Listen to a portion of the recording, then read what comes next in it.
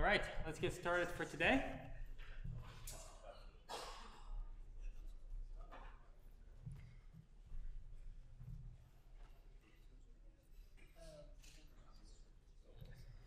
Couple of announcements.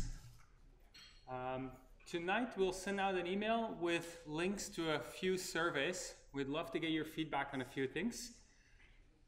The first one is not just feedback, we actually really need it. We need you to fill out in a form your edX username and your GradeScope corresponding email address so we can consolidate both of your sources of grades.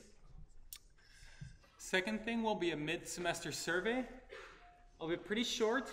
I'll be focused on the things that we're doing a little different this semester to get your feedback on how those are working. So almost all of it will be about how we have two types of discussion sections now, the discussion section and the exam practice session, and we'll have a bunch of questions about that to see how that's going, what we might want to change, maybe this semester, but definitely for future semesters. And also there's a survey for Project 4, which is a new project which we'd like to get your feedback on. In terms of what's going on, things that are due for you, homework 7 is due tonight. So exceptionally, your homework is due on Tuesday this week because of spring break. Homework 8 will go out very soon and will be due next week, Monday. And then Project 5, Ghostbusters, of which we'll see a few previews in this lecture, will go out soon and will be due next week, Friday at 5. Any questions about logistics?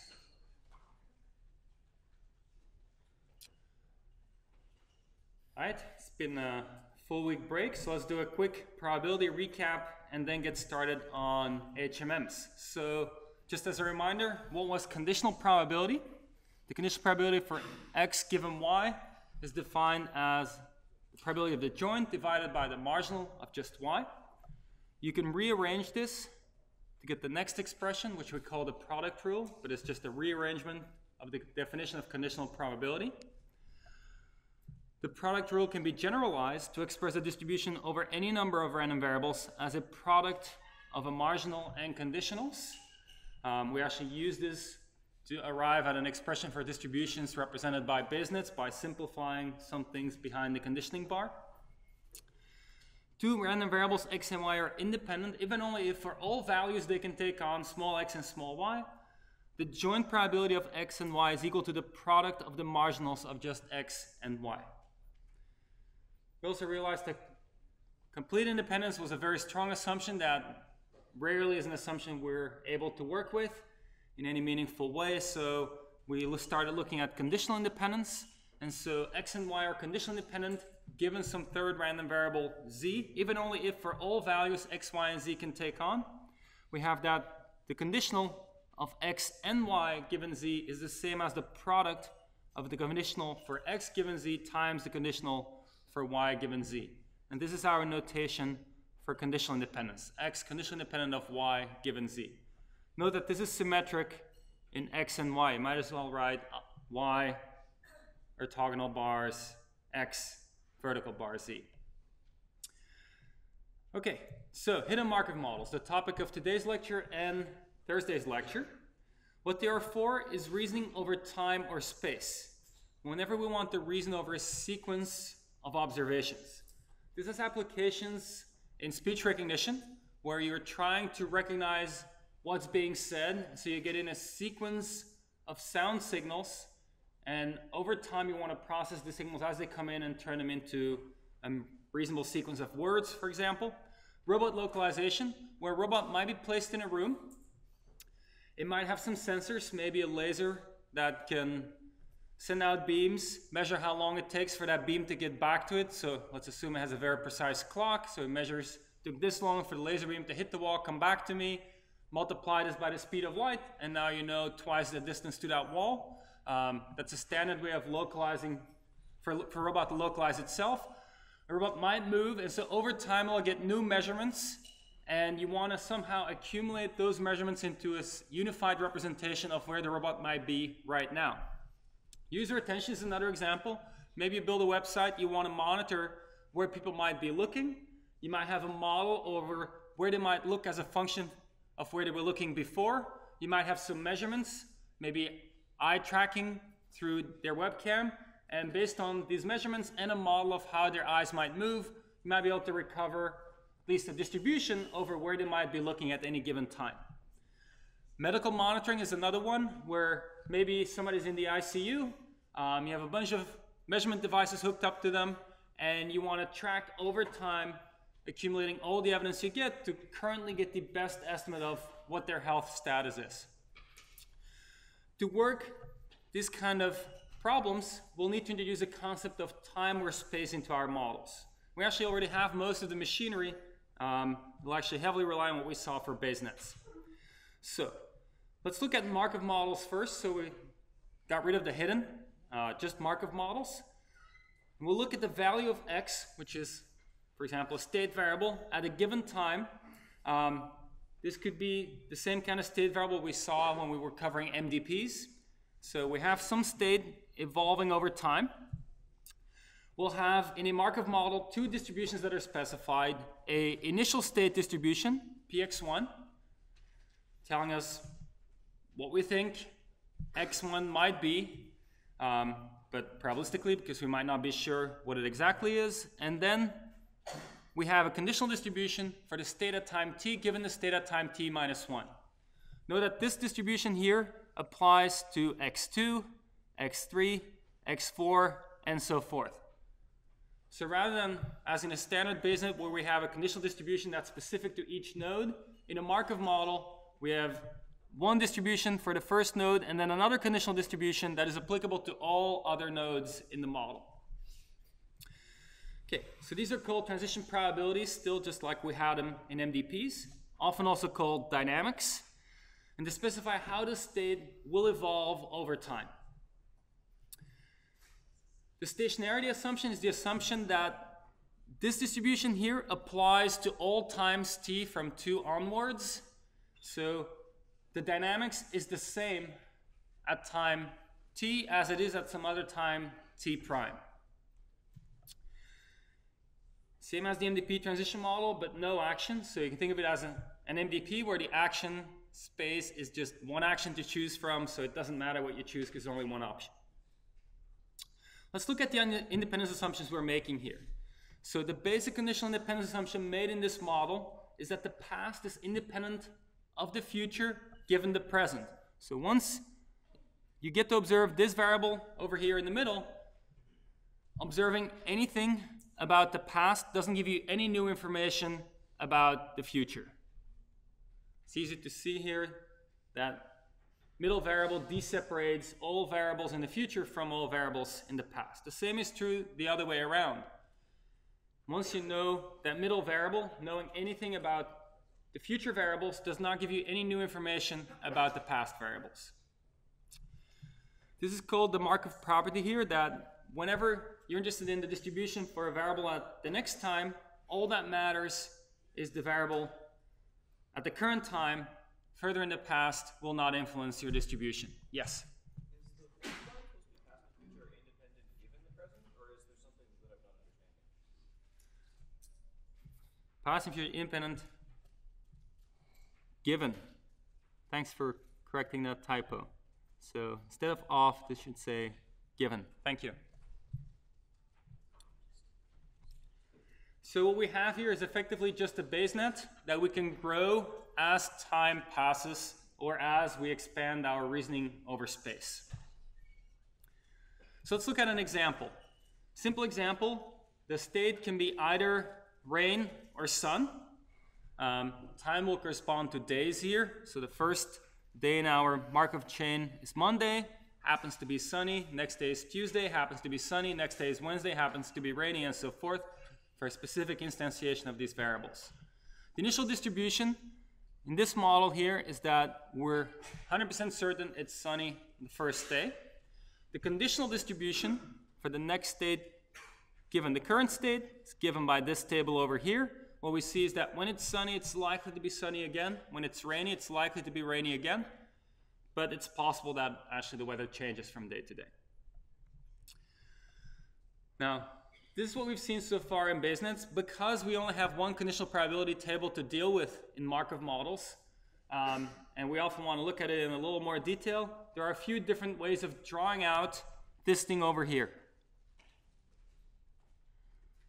One way to draw it out is as follows. Looks like a finite state machine effectively, but with probabilities on the transition edges. And so it's saying that if the current state is rain, a 0.7 chance it'll stay there, 0.3 chance it'll transition to sun. This here is not anything like a Bayesnet. This is just a way to graphically represent a conditional probability table. The Bayesnet that corresponds to our Markov chain is over here. Another way to represent it is this trellis diagram over here, where we effectively time slice what we had in the finite state machine representation. We have now a variable for a node for sun at time t, a node for rain at time t, but then also a node for each value at time t plus 1. And so we now explicitly see that we transition from t to t plus 1 the way it's drawn over here. But again, this here is not a Bayesnet. It's just a representation of the conditional probability table that's shown over here. Okay, now let's take a look at what we can do computationally. Our initial distribution was 100% chance for sun. We can ask ourselves the question, at the next time step, what is the distribution over sun versus rain? Well, we can actually read this off from here, right? We know that it's 100% chance sun at the beginning. That means we have a 0.9 probability of sun at the next time and a 0.1 probability of rain at the next time. In general, what the calculation looks like is as follows. The probability of having sun at time 2 is a sum over all possible states you could be in at time 1. So there are two possible states, sun or rain. Each has some probability. And then, weighted by the probability of being in that state, you then multiply the probability of transitioning into sun given that state. And so this is what it looks like over here. Any questions about this? This is essentially our first algorithm we're covering today. Okay, so that is what we call the mini forward algorithm if we were to repeat this for future time steps. So if we want to ask ourselves the question, what's the distribution over the state at some future time t? We can start with what we know for time 1. Then we can use this recursive update equation that we just applied to go from time 1 to time 2, to go from any time t minus 1 to the next time t. And the equation looks like this. We sum over all possible states at time t minus 1, the joint distribution between t minus 1 and t. This is always true. And then we'll use what we have available to us, which is the conditional distribution for xt given xt minus 1. And we assume we already have the distribution for xt minus 1. Okay, that's the mini forward algorithm. We'll see extensions of this later. This is the version that we have for Markov models. Now let's see what happens if we run this algorithm for a while. So our initial distribution was 100% chance sun, 0% chance rain. We do one step in the mini forward algorithm. We end up with 0.9, 0.1. We now apply that update again, get 0.84, 0.16, and we can keep applying this. And as we keep going, we see that this actually converges to 0.75, 0.25. I didn't prove this here, but if you were to do this calculation, you'll see that you get closer and closer to those numbers as you go along. Now let's start from a different initial distribution. Let's say initially we observed it was rainy. We start from that. We can do a similar calculation. Apply the mini forward algorithm, see what we get at time 2, see what we get at time 3, keep going, and it turns out it ends up also with 0.75, 0.25, exactly the same distribution as t goes to infinity. Turns out if you start from yet another initial distribution, any initial distribution, p, 1 minus p, you work through the same calculation, you end up with 0.75, 0.25. So this is an interesting phenomenon here, which is saying that independent of what you had initially, after you go along for long enough, you'll always end up, for this particular Markov model, with the 0.75, 0.25 distribution. This is called the stationary distribution. It's the distribution you reach after going on for long enough. It also means that whatever was true at the beginning here, that information essentially gets erased.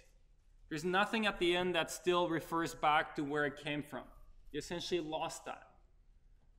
Just because of the way this Markov model behaves. So let's look at some examples. Slightly bigger scenario. So this is our Ghostbuster scenario again. This time the ghost is not stationary. The ghost moves around, in this case randomly. Let's first track it down a little bit. So let's see where it is. Maybe it's here.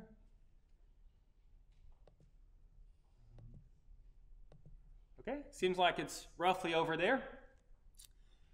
Now, let's assume this here will be the initial distribution for our Markov model. So that's what we start from at time t equals 1. Then we'll let time elapse. Underneath, there will be a mini forward algorithm update to go from time t to t plus 1. And the distribution that we see will change accordingly. So it diffused a little bit away from that corner because the ghost moves at random. We don't know exactly where it's going, so the 0.99 is not as concentrated anymore in a single spot. And then we can keep going. As time passes, we see how this probability distribution spreads out over this grid, reflecting the fact that the ghost is moving randomly. If we do this long enough, we'll actually see that this becomes a uniform distribution again, and we lost all information about where the ghost might be. Now let's look at another example. In this new example, the ghost is not moving just at random. The ghost is moving in a circular motion, but with a little bit of noise. So we again have our initial situation here. Let's narrow it down a little bit where the ghost might be. Okay. So we start with this distribution over here. That's our initial distribution. Now we'll stop measuring and we'll just let time elapse. The ghost will go through a circular motion. So if it really were here, it'll kind of move around this way, but there will be some noise that'll make it veer off that path to some extent. And so let's see how this distribution evolves. So this distribution for time 1, distribution for time 2, 3, 4, 5, 6, and so forth. And you see that the probability mass again spreads out over the entire grid in this case because there is randomness in the motion, and over time you completely lose track over where the ghost might be. Of course, ideally you'd measure again if you have the ability to do so, and you might narrow it down again where the ghost is. But in a Markov model, you don't get to measure, you just get to let dynamics evolve. Let's look at the last example. This one is qualitatively different.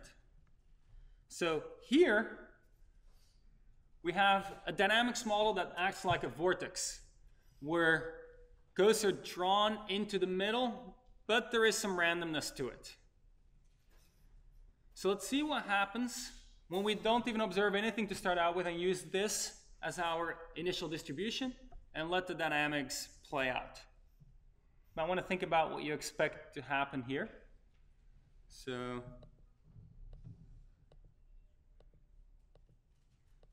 as time passes, we see there's less and less probability weight in the outer regions and more probability mass at the center here. This is the center of the vortex. The vortex kind of spins between these two little grid squares here, but really spirals into it from everywhere.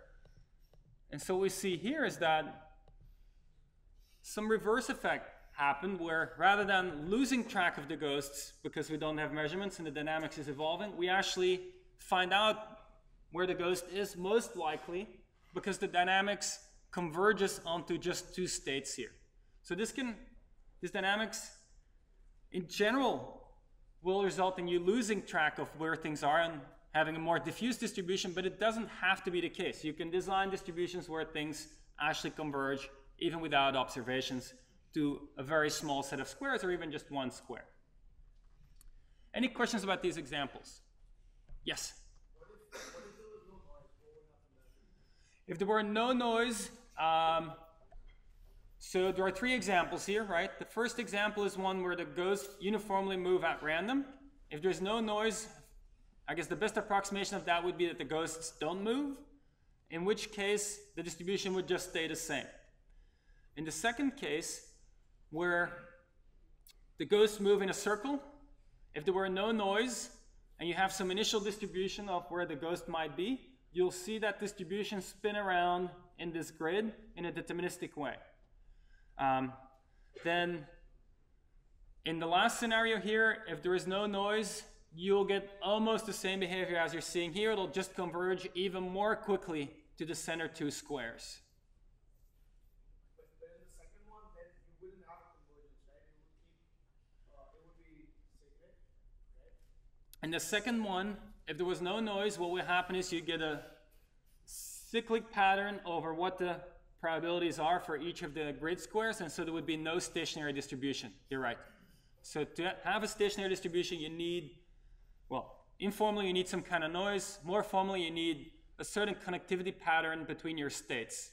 And if you have no noise at all, you go around in circles, that's an exception to the kind of connectivity pattern you need to get a stationary distribution.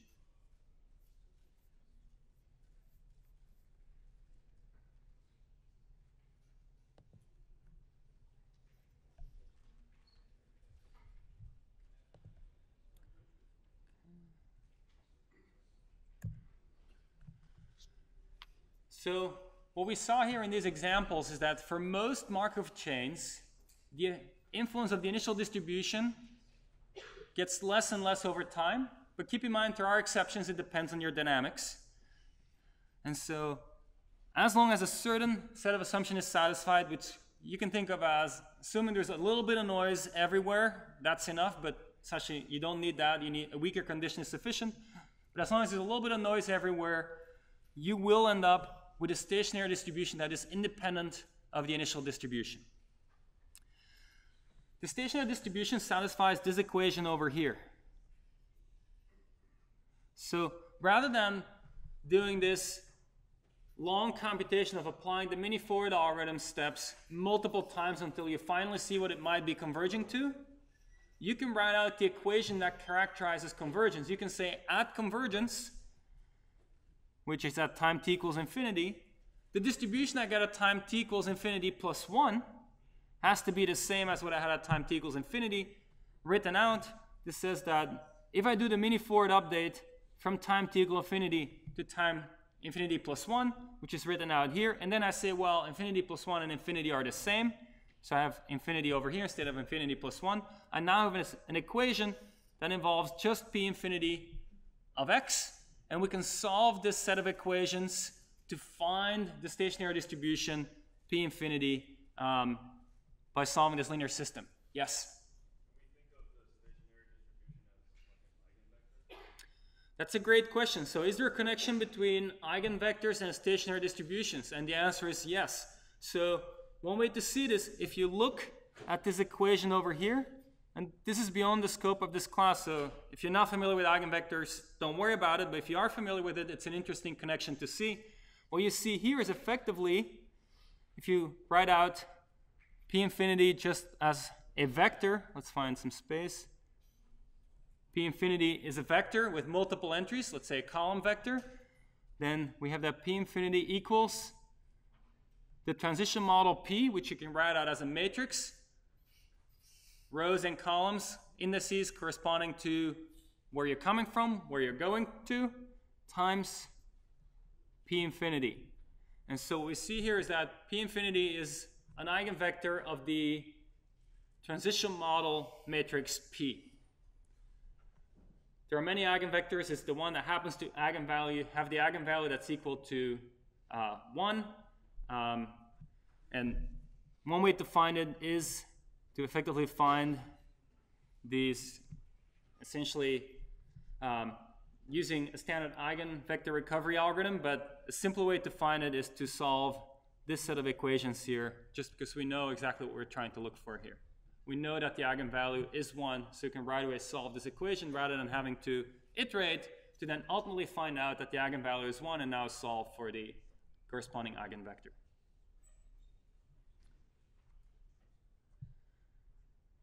So here's our equation that we can use to recover the stationary distribution. So let's look at an example. Here's the weather example again. Let's look at how to recover the stationary distribution. This is that set of equations written out for the weather example. There are 2 possible values the state can take on, so there are 2 equations.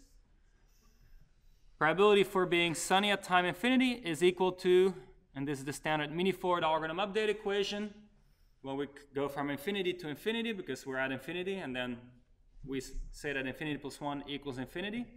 Same thing over here. We can fill in the numbers. We can simplify this. Turns out both of these equations are the same. In general, this will be true if you have a variable that can take on k values. You'll actually get k equations, but there will be some redundancy there. And so you actually need one more equation to uniquely solve this. The extra equation you need is that the sum of the entries should be equal to 1, because we're looking for a probability distribution. So you use the stationary assumption equations as well as the equation for probability summing to 1. Now you do have enough equations to recover the 2 unknowns, or enough independent equations to recover the 2 unknowns, and you can find the stationary distribution. All right, so this is the arithmetic. Yes, question?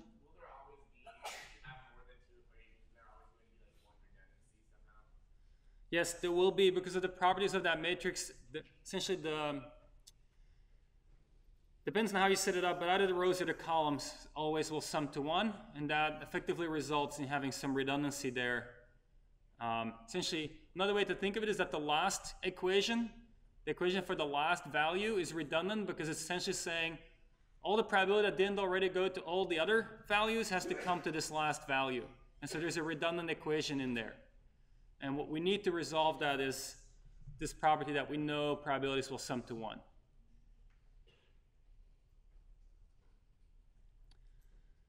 Okay, so let's look at 2 examples of Markov models. First example is one that you've actually been taking advantage of a lot throughout your lives. It's underneath what Google uses to compute PageRank. So PageRank is a way to analyze the connectivity of the web graph. The model you use here is one where you consider each web page, maybe state is not the perfect way to phrase it. Each web page is a possible value the state can take on. The initial distribution is uniform over pages. That'd be one way to set it up.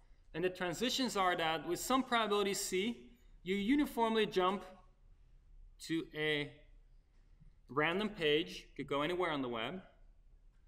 Then with probability 1 minus C, you follow a random outlink on the page you are currently on. So this is something you could simulate. You could follow this random motion on the web where at times you follow a random outlink, at other times you just randomly go somewhere on the web. Now you could do is you could analyze the stationary distribution of this Markov model.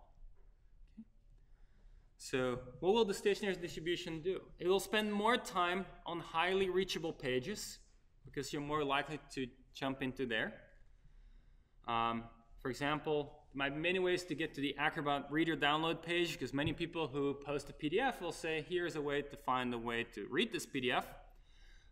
It's somewhat robust to link spam because it uniformly at random jumps out to any pages. To some extent makes it robust. There are other things you actually want to do in practice. But this is effectively Google 1.0. If you had used Google in '98, what you would have noticed is that there were many search engines out there at the time, not called Google. These other search engines would effectively let you search for words and then somehow try to present you with the right web page based on whether that word appeared on those pages. Companies like Yahoo would actually have people browsed the web, and based on people browsing the web, tried to come up with a ranking for every possible word people might search for. You type in car, it might be like, well, let's browse the web and see which page we should show when somebody types in car, and so forth. So it's pretty tedious, pretty difficult to do that right and keep that up to date. The innovation that Larry Page and Sergey Brin came up with during their research and then later turned into Google is that rather than having people try to decide what page to show for a given keyword, use this algorithm to compute the stationary, use this Markov model, compute the stationary distribution, and have the probability under the stationary distribution be the way you rank web pages that have the correct word appearing. And then show them based on that rank. Turned out that all of a sudden, you could find things on the web, whereas before it was near impossible to find the things you were looking for. Since then, Google has done a lot to further build on this, and we'll see when we cover machine learning what are some things you can do to improve on this, especially once you are a popular search engine and people do visit your page, do a search, maybe among the top 10, don't always pick your top choice, but maybe pick something else that is giving you new information about how you might want to change your page rank. You might want to learn from that. And we'll see that a couple of lectures from now, how that works. But the initial version that effectively made Google the de facto search engine for everybody who was trying to find something back in '98 was this algorithm over here, just the random surfer model, computing the stationary distribution and using that as the page rank. It's another example of where stationary distributions are very relevant. It's actually in the analysis of Gibbs sampling. So the very last lectures on inference in Bayes nets, we looked at this algorithm called Gibbs sampling. And I told you that if you run Gibbs sampling, and under some assumptions, which you'll now understand a little better, it relates to the fact that there has to be a stationary distribution to this process that you're going through. You're resampling a variable, resampling another variable, keep repeating this, right? That's a random process where you can think of these values the state can take on in this process is every possible combined assignment to all variables is a possible state that you can be in. And so you transition from one set of assignments to another set of assignments, keep transitioning, and you can look at the stationary distribution of this process. And it turns out you can show that the stationary distribution of this process is the conditional distribution you are asked to sample from when you do Gibbs sampling. So this means that indeed, if you run this infinitely long, this Gibbs sampling procedure, you will end up with a sample from the stationary distribution. Star here means that this is well beyond the scope of 188. This is just kind of for your information. It's good to be aware of this. You might want to find out more about this at some point if you're really working with Gibbs sampling, but we're not going to quiz you in any way on any exam about how this really is the stationary distribution and how this all fits together. Any questions about Markov models? Then let's take a short break here, and after the break we'll start looking at hidden Markov models.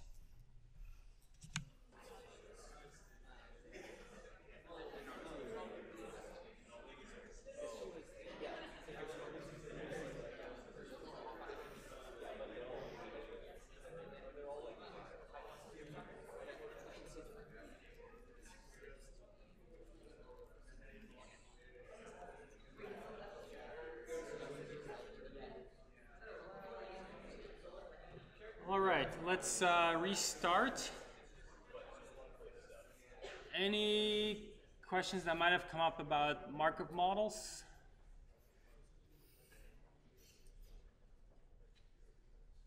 All right, then let's start looking at hidden Markov models. What you see here is your essentially project 5, Ghostbusters. What's the premise there? Well, the premise is that you are now Grandpak rather than Pac-Man itself. Grandpak is not afraid of the ghosts. Grandpak takes them out, no problem. But Grandpak is blind. And so, if you were completely blind, can't see the ghosts, this is what it looks like to play this game. So you're trying to track down the ghosts. We got the blue one, the orange one, Now, aside from just being blind, Grandpa actually can hear a tiny little bit. You can hear the ghost rumbling. And so what you see at the bottom right there is some indication of the amount of noise Grandpa is hearing, which indicates how far away those ghosts might be.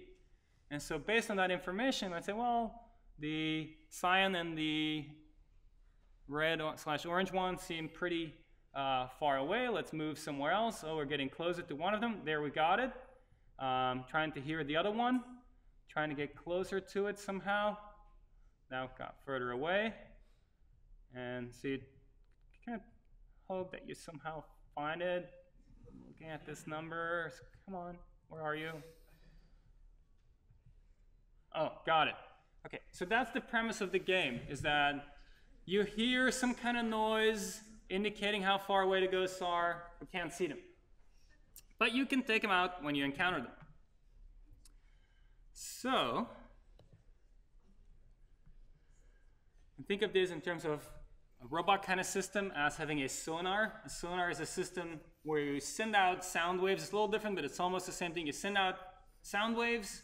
You see how it takes for them to come back to you, and so if the sound waves only bounce off a ghost, then you can see, well, how long did it take for that sound wave to come back to me? All right, so now ideally what you would do is you would somehow cleverly combine all these measurements you get over time about distances to ghosts to come up with a reasonable estimate of where the ghost might be, rather than just looking at your latest measurement. And that's what hidden Markov models are about. It's about combining all the information you've collected so far into a current best estimate of what the distribution is over possible states. So in a hidden Markov model, rather than just having this top part here, which we had for a Markov model, we add evidence variables that hang off each of the state variables. So at each time, we get an observation. We don't typically get to observe the actual state. If we did, that'd make it a lot easier. We probably wouldn't be talking about it for a whole lecture. In a lot of scenarios, you just get some noisy information about the state, but you do want to somehow accumulate that over time to get your best estimate. So here's our weather example again. But let's assume kind of a little bit of a bad scenario. Let's assume you are a grad student. Now, grad student life, what that means is you're sitting in a room with no access to the outside world, doing your research. And every now and then, your professor comes by, says hi to you, and sometimes your professor has an umbrella on them, sometimes they don't. And that's your way to get a feel for what the world is like outside. All right? Not exactly as grim as I just described. Hopefully Chelsea can attest to that, but think of it that way for the purpose of this lecture, not for the purpose of your career. So that's what this grad student's life is like. And so you're trying to infer whether it's raining or not, but you only get this noisy access to whether it might be raining or not. You have some model that if it's raining one day, it might likely rain the next day. Same for sun. And so we have an initial distribution here. We have a transition model, same as we had before, but then also we have an emission model or an observation model or a measurement model. Those are all equivalent. It's describing how the evidence relates to the current state. All right, so we have the dynamics model here, numerically put into this table, and then we have the measurement model about whether you see an umbrella or not, given that it's raining or not. So that's one example of a hidden Markov model. Here's another example. Ghostbusters, we've looked at it, the grid where the ghost could be moving around in a circular motion. Initially it might have a uniform distribution, then usually the ghost might move clockwise, but sometimes in a random direction or stay in place. Now, we might get measurements. We have this measurement model where if we measure at a certain location, we get some color information back, which relates to the distance to the ghost in a noisy way. And so let's look at that example again that we saw earlier. But let's look at it in the HMM context rather than the Markov model context. So if we think of it as an HMM, initially we have some initial state distribution. Then we get a measurement. Let's say the measurement was here. We get a new distribution as a consequence. We'll later see how to compute that. Then time elapses. That distribution will, in some sense, change according to the dynamics model. Then we get a measurement again. Time will elapse again. We get a measurement again. Time elapses again. Get a measurement again. Time elapses again, and so forth. And what you see here happening as this process evolves is that typically, when time elapses, the distribution will become more diffuse, spread out because of noise. And whenever we get a measurement, the distribution will peak a little more around certain locations because the measurement is giving us information about where the ghost might be. Now, the fact that it diffuses under the dynamics model, as we saw earlier, is not guaranteed. It depends on your dynamics model. You can have that whirlpool model where it actually concentrates in the middle, even without measurements. What is always going to be true is that when you get a measurement, on expectation, this will reduce the uncertainty about the distribution, about the state. And that will be reflected in a distribution that has effectively lower entropy. All right, so that's an HMM in action. What independence assumptions are we making in this type of model? So this is our model.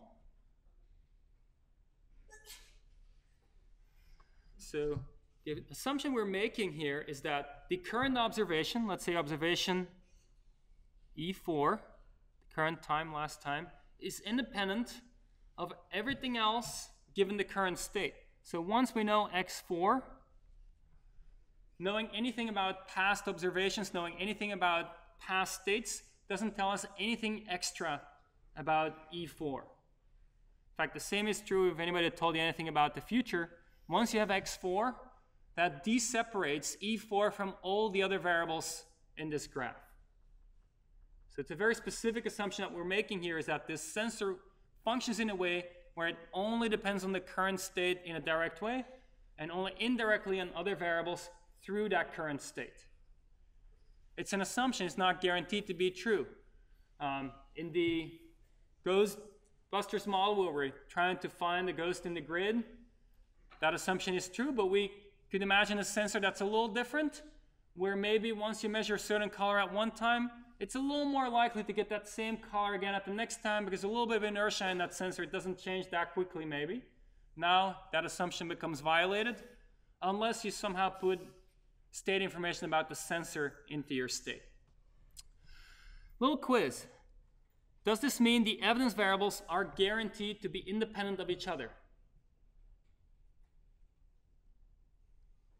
For example, is E2 independent of E3? Well, we know how to answer this type of question, right? To check if E2 is independent of E3, we check all paths between E2 and E3. There's only one path. Now, for that one path, we check whether it's an active path or an inactive path. First triple is a common cause, middle node not observed, so active triple. The next triple is a causal chain, middle node not observed, so an active triple. All triples along the path are active, so the path is active. We found an active path between E2 and E3, which means we cannot guarantee their independence. Okay, so now of course, once you observe X2 or X3, E2 and E3 become independent. They are conditionally independent given X2 and also given X3. Okay, so the assumption we're making here effectively in a hidden Markov model is for the dynamics, what we had before. The next state is independent of all past states given the current state. And for the observations, the current observation is independent of everything else given the current state. What are some real HMM examples? Speech recognition can be tackled with HMMs. So the observations here would be acoustic signals. They would be continuous valued, so you'd have to do some work to deal with that, but There's no reason base nets and HMMs wouldn't apply to continuous valued random variables. You just now have to deal with densities or discretize them, whatever you prefer. You can still go through the same kind of math. The states are specific positions in words. And then the sequence of states would correspond to a full word. Machine translation is often done with HMMs. What's the model here? Well, you could get, as your observation, a sequence of words in one language. The hidden state corresponds to a sequence of words in the other language. And so you can think of, for example, Russian as a noisy version of English. You run inference in your HMM, you get out the English version. Last one is robot tracking. So a typical scenario here would be that you have a robot, you want to track it. An extreme example would be, let's say you're trying to track a rocket that's going to the moon. In fact, the first rocket that went to the moon was tracked using an HMM. In fact, the first kind of pretty big application of HMMs, it wasn't called an HMM, it was called a Kalman filter, which is the name for an HMM with continuous variables that happen to be Gaussian distributed, but it's really the same thing. It's an HMM, just happens to have continuous values. You can track a rocket while it's going to the moon and adjust how much each of your boosters is propelling the rocket to kind of steer it on the right path. So what you have here is some observations that could relate to inertial measurements, maybe radar measurements and so forth, laser measurements if you have something on your robot that's looking out, and then the state would be the position of the robot, maybe also the orientation on maybe some map or within space, and you localize your robot by running inference in this HMM. Okay, so filtering or monitoring is the task of running a very specific type of inference. We've already seen how to run inference in general in a BaseNet. We're now going to look at the very specific type of inference that actually we could do with just variable elimination, but it's a specific type of inference that's so relevant that we'll study it specifically in its own right. What we're trying to compute in filtering or monitoring is what we call a belief, BT of x, which is a shortcut notation or shorthand notation for the conditional distribution over the state at time t, given evidence from time 1 through time t. So this first thing is just a shorthand notation. We introduce it because we'll need it so often.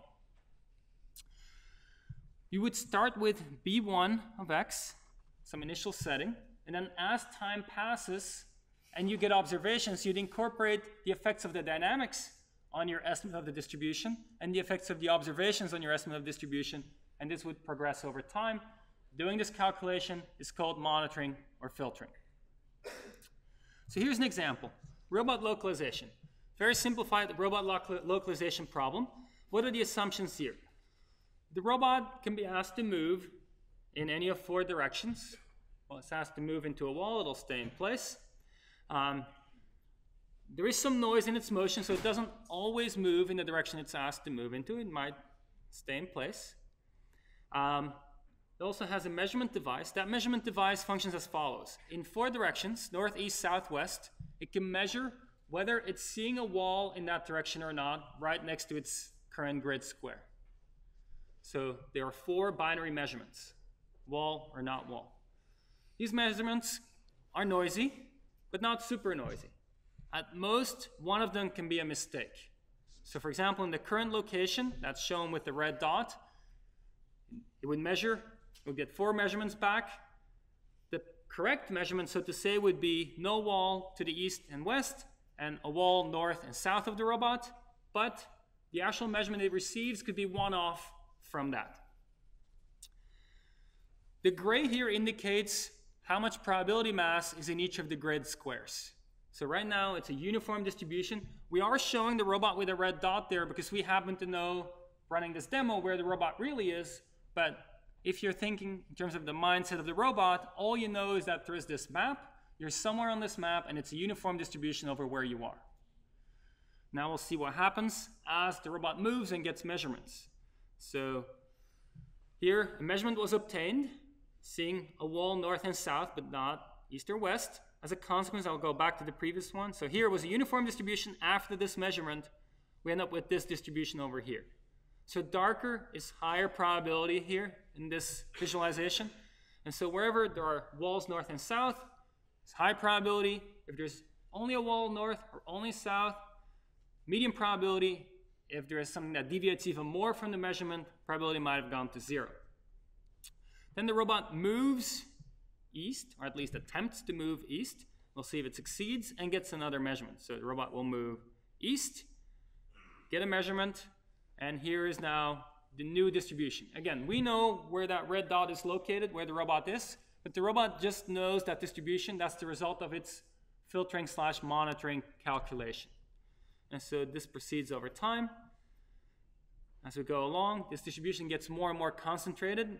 Because of symmetry, there is really kind of equivalence here for now between the north corridor and the south corridor, but once it moves one more step, it resolves this asymmetry, and it has now almost all the probability mass in that one spot. Is it guaranteed to be there? No, it actually will never know. As long as the probability is not exactly equal to 1, it will not know for sure where it is, but the probability might be pretty high at this point. It might be willing to act based on this distribution in some way, whatever it might need to do. Okay, so that's the result of monitoring, what it would look like.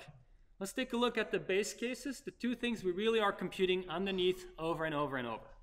So one thing we're doing is we're incorporating evidence. Sometimes we start with a current distribution for x1, and then we get evidence, an observation E1, and we want to now know the distribution for x1 given E1. How do we do this? We actually know how to do this, right? Distribution for x1 given E1, that's a conditional distribution. We can write out the definition. We then know that since x1 is the only variable, E1 is fixed, it's assumed observed, we only need to keep track of the factors that involve x1. Because anything that doesn't involve x1 is constant across all possible values x1 can take on. And that's what we do over here, is say, let's, instead of keeping track of the exact quantity, keep track of something that's proportional to what we want to compute. It's off by a constant, but keep in mind that constant is the same constant whether x1 takes on any of its values.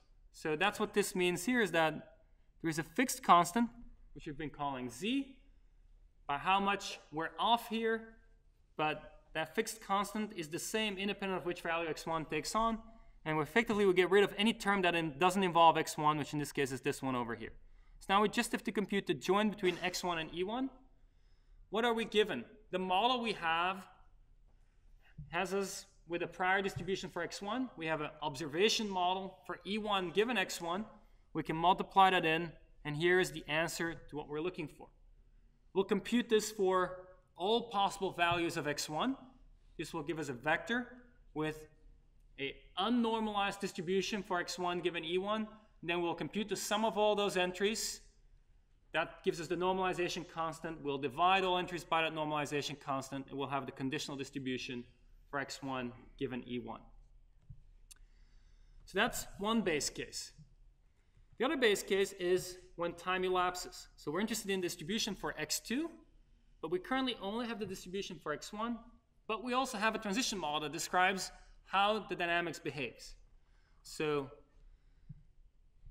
we know something about x1 and x2. So how do we bring in x1? We can always write the marginal over one variable as a sum over another variable of the join between this variable x2 and that other variable x1. So we can write it out this way over here. This is always true. Then we fill in the quantities that we have available to ourselves, which is the marginal for x1, which is our current belief before the dynamics update happened. And then we have the conditional for x2 given x1, which was available to us when somebody gave us the model or when we built the model ourselves. And so what we get out of this calculation here is the probability for x2 taking on a particular value. We do that for all values x2 can take on, and there is our distribution for the next time. These are the base cases. So this is assuming our base net looks as simple as what we have here or here. But this is effectively what we're going to do when we run filtering, except that we're going to be carrying around an additional condition on some more evidence variables in the back, everywhere in these calculations. That's going to be the only difference. And we know we can always do that, right? We know that whenever we have some calculation that works out, we can condition on additional things consistently everywhere, and that same calculation will still hold true. So that's what we're doing in the next couple of slides. We're going to generalize both of these to account for all past evidence as we do the calculation. So passage of time is the first one. We're interested in the belief, or at each time, for our state xt, which is the conditional for xt given the evidence from time 1 through time t.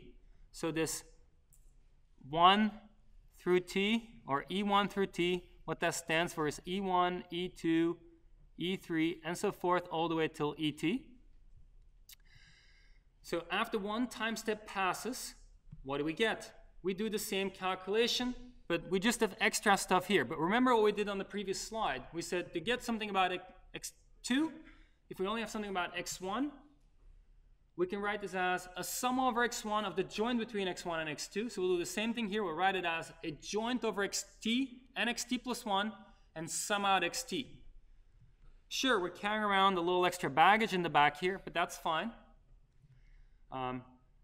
Now, we need to use the quantities we have available to ourselves. We have available to ourselves the conditional for xt plus 1 given t, and we have the current belief for xt given all evidence so far. So we do the exact same breakdown, just like we did on the previous slide. If you ignore e1 through t, and you set t equal to 1, you get exactly the same equation as on the previous slide. Now, let's see. This thing over here is not something we have available when somebody gives us the model. But remember, our assumption is that the distribution over xt plus 1 given xt is independent of everything in the past. So this conditioning here can be totally gotten rid of. It'll still be the same. And so we get rid of that, and now we have an expression that we do have all the quantities for, and this is our passage of time update when we do monitoring. So just as a reminder, the only place where we use an assumption is to go from here to here.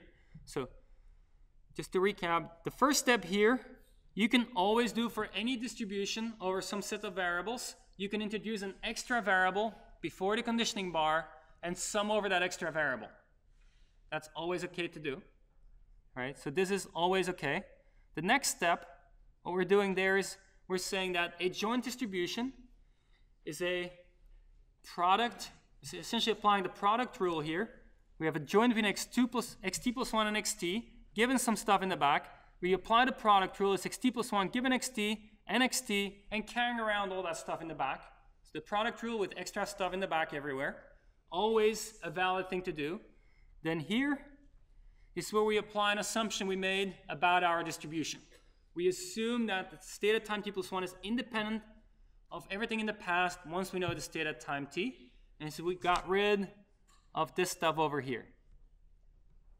And that gives us the final equation. Okay. More compactly, we might write this as follows. Some new notation here. It's saying b prime xt plus 1. What is b prime xt plus 1? b prime xt plus 1 is the probability distribution for xt plus 1 given the evidence from 1 through t. If we got rid of that little prime at the top here, we'd have to add a t plus 1 in the evidence. So notice what's different here. We have a t plus 1 here and a t here that's mismatched by 1. That's what this prime here is indicating at the top of the b. So it's the belief we get after just applying the dynamics update, but haven't observed the next evidence yet. And this is our equation. Okay, so we pushed the belief through the transition model. Now, one thing to keep in mind is as we write out beliefs, keep in mind what this notation means. We're actually not explicit here anymore about the evidence, but the reason we know E1 through T is there is because we wrote a capital B. All right? It's not okay to write PXT. That doesn't mean the same as BXT. That's something different. That's just a marginal for XT. When we write BXT, it means we condition everything, all our evidence variables, up to time T. So what does this look like in this small Ghostbusters grid. As time passes, you'll see this uncertainty accumulate. We've seen this in action. Of course, ultimately, you might get too much uncertainty. We need our measurement updates. So how does that play out? Remember that slide we looked at with the very basic measurement update with just these two nodes? We'll use the exact same math we used there, except that we'll carry around extra junk in the back, and we'll call our index t rather than the number 1. Actually, we'll call the index t plus 1 in this particular case, the way it's set up, I think. So after evidence comes in, so we're at time t plus 1, our new evidence has come in. We're in conditioning on also et plus 1. So this is just a definition of conditional probability. The conditional for xt plus 1, given some evidence, is the joint between xt plus 1 and et plus 1 divided by the probability of et plus 1, and we everywhere condition on the same stuff. That's just always assumed observed. All right, then we do the same thing as we did before. What are we doing here? We're saying that we're interested in a distribution over the variable xt plus 1. Xt plus 1 is the only variable in our distribution. That means that we can get rid of any factors that don't involve xt plus 1. This one here does not involve xt plus 1, so we can get rid of it. Now, of course, what we'll get out is not a distribution anymore that sums to 1. It'll sum to something different. And at the end, we'll have to see what it sums to and renormalize. Okay? But for now, we can get rid of it, and then we can compensate for it later when we do the renormalization step. That's what this thing here means. It's saying that we only have one variable xt plus 1, and the result we're computing will be such that we need to effectively scale every entry in our vector with one value for each value xt plus 1 can take on, rescale it by some constant factor.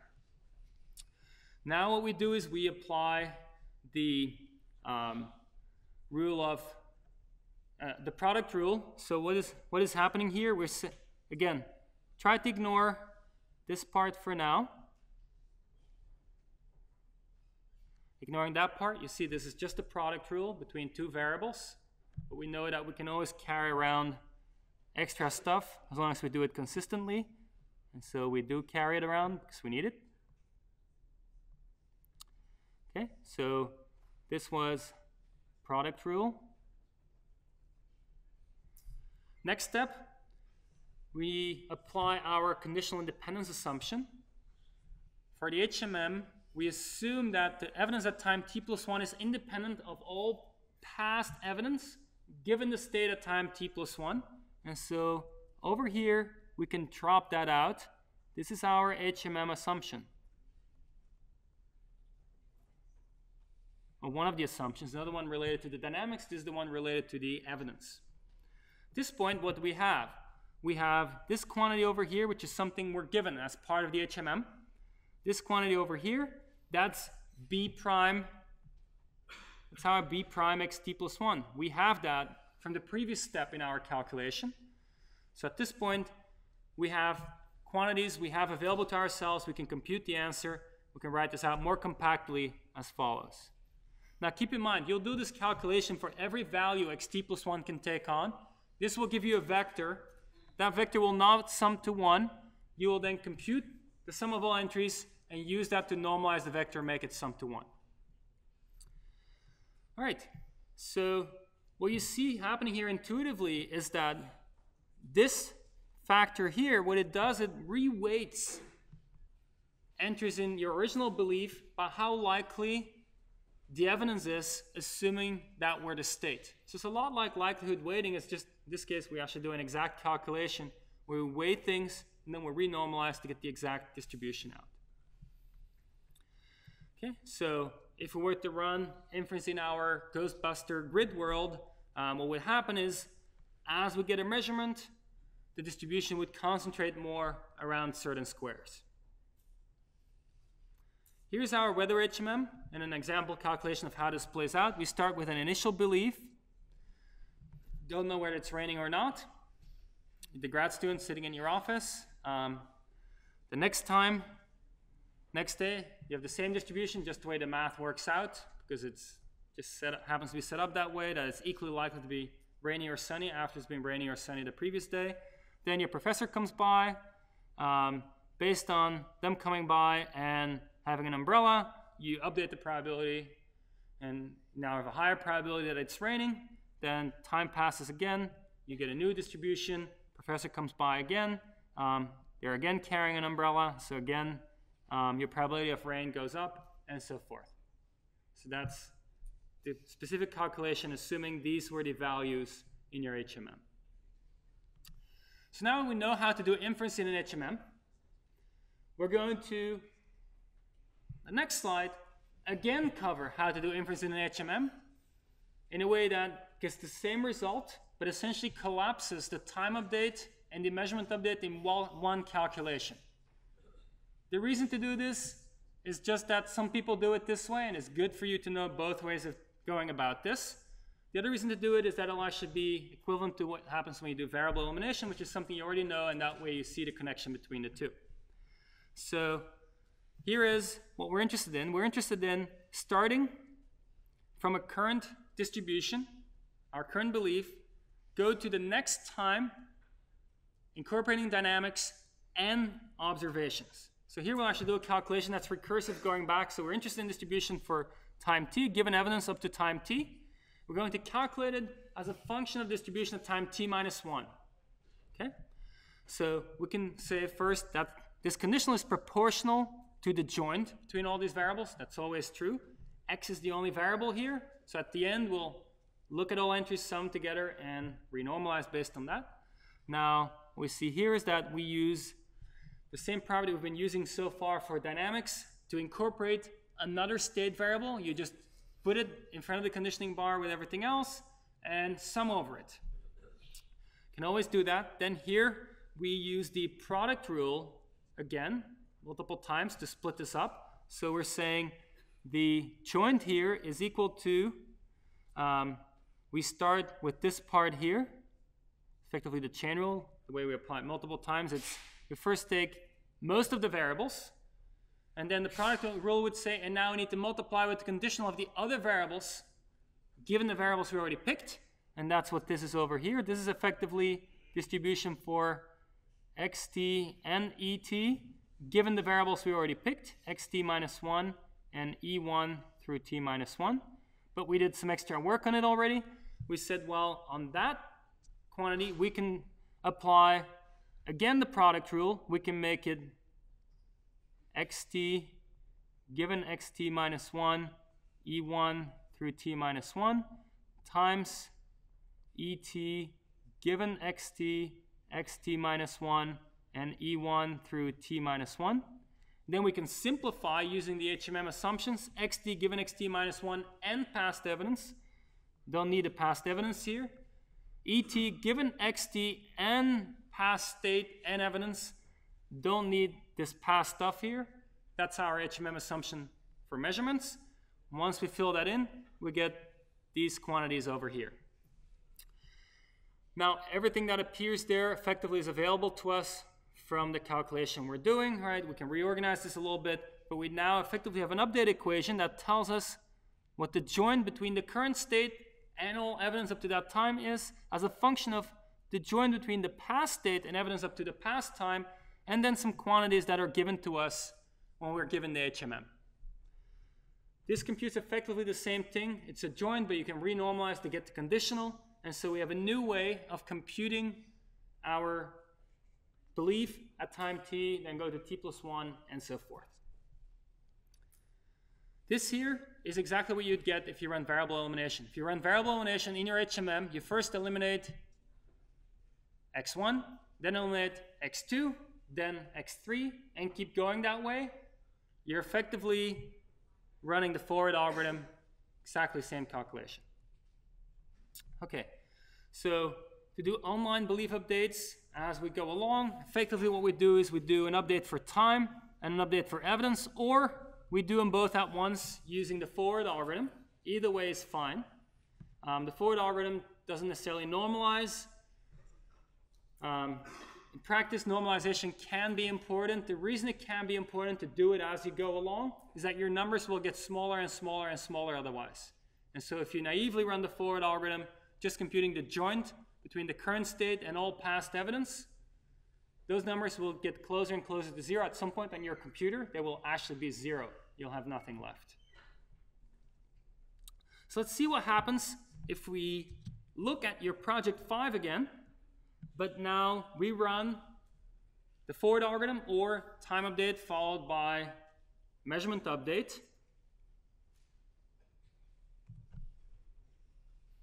And we'll now have some AI play the game rather than me.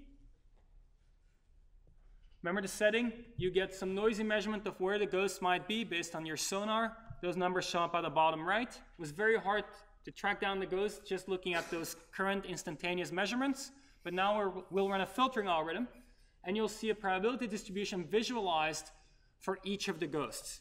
And then some search algorithm will guide Pac-Man to try to track down this ghost.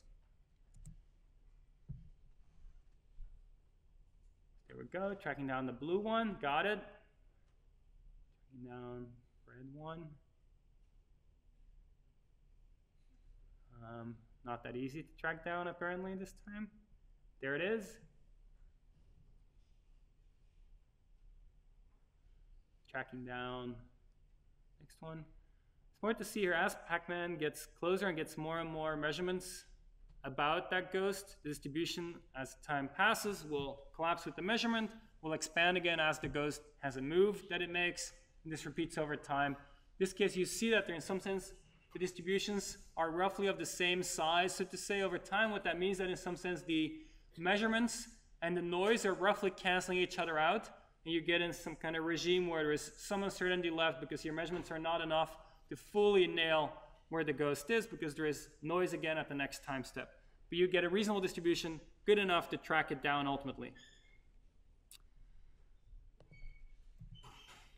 Okay, so this was hidden Markov models in this scenario where we have small state spaces, meaning that the number of values we can have at each time for the state is relatively small. We can actually enumerate all of them in a big vector.